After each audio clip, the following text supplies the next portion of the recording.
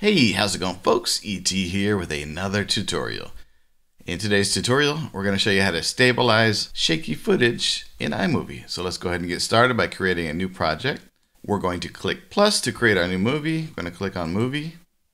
From here, we need to find some media. So I'll grab this clip that I recorded just for this purpose. So we have a piece of video here that's a little bit shaky, and I'm going to run it through the stabilization. So here's how you do that. You're going to click to highlight the clip. You're going to navigate up here to the top where you see that shaky camera icon. You're going to click on that. And Apple defaults to 33%. And I think that's a pretty good percentage for most footage, unless it's really, really shaky. The more percentage you stabilize, sometimes the weirder it looks. So you're going to have to play around with this number based on what your footage is. So what you do here is just click on this checkbox here. And what's going to happen here is iMovie is going to process this and try to find the best way to remove the shakiness or slow down the shakiness so it looks a little bit smoother.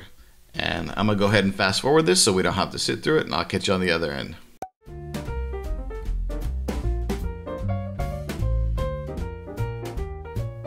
Okay, and we're back. So before we play this, remember this can only do as good as the footage that comes in. So shaky footage will be stabilized as best as possible, but it's never going to look perfect, of course. If you want that, you need to get a gimbal or a camera with in-body stabilization or something like that. Okay, so let's have a look. Okay, so here's the exported movie, and let's have a quick look at it.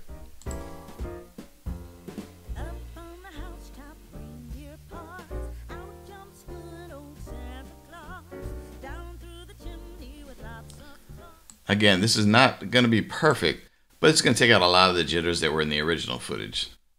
Well, that's it. I want to thank everybody for watching. As usual, don't forget to hit that subscribe button, and we'll catch you in the next one. Peace and aloha.